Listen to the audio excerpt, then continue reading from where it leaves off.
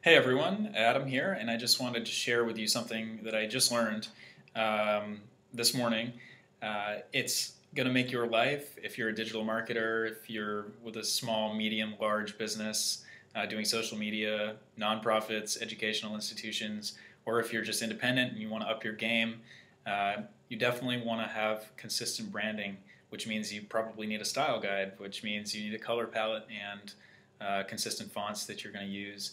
And sometimes the challenge is keeping everything consistent when you're on different templates and different platforms. DesignBold has a super easy solution, so I'm going to show you how to use that right now. First, go to DesignBold, log in. I'm already logged in, so I'll go ahead and go to My Designs.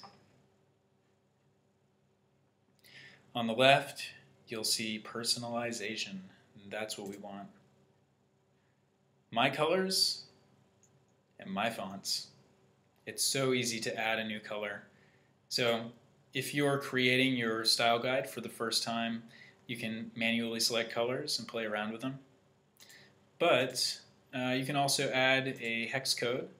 So for an example, I'm going to go to Harvard Business School Style Guide.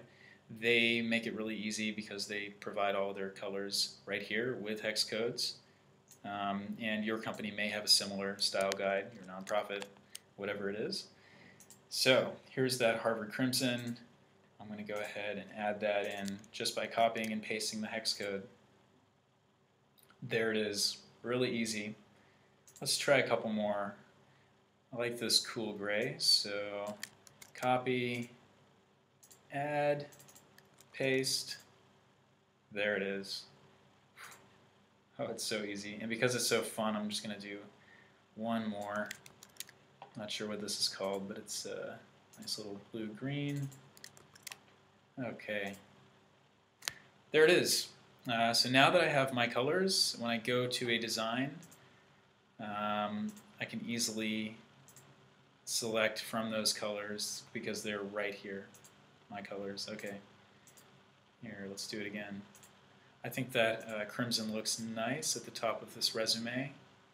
Oh, and by the way, I should probably add my own photo because I'm not Sarah Marth. And I should add my name. Alright, here we go. Now there's one issue though. This font is not consistent with Harvard Style Guide. So, I'm going to want to fix that. Going back to Harvard Style Guide, we can see that they have, for their font, Trade Gothic. They use Trade Gothic for its modern sensibilities. Okay, now there are thousands of free fonts that you could find online, and so what I did is I just went to Google and searched for Trade Gothic and got a free download. Thousands that you can get. Here it is. It's so simple. Just drag and drop and make sure you have the rights to use that font. Oh, that was quick. Okay, nice. Alright, so here it is. You can see I have Trade Gothic, and now it's ready to be used in my designs. So if I go back to my design, again, clicking on whatever text that I want to change, there it is. And you can organize all of your uploaded fonts right here in My Fonts. There we go. Now, with a professional account, you can have up to 30 custom fonts. And with a team account, you can have up to 50. And you can actually delete fonts at any time and upload new ones. That's no problem. So, yeah, in just a few minutes, I was able to style my resume using Harvard's brand characteristics.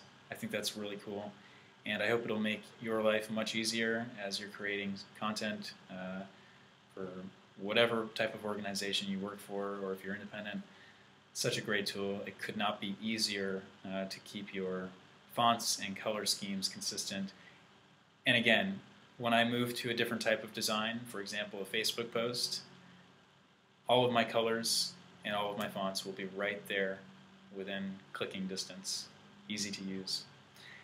All right, thanks guys. Adam for DesignBold signing off.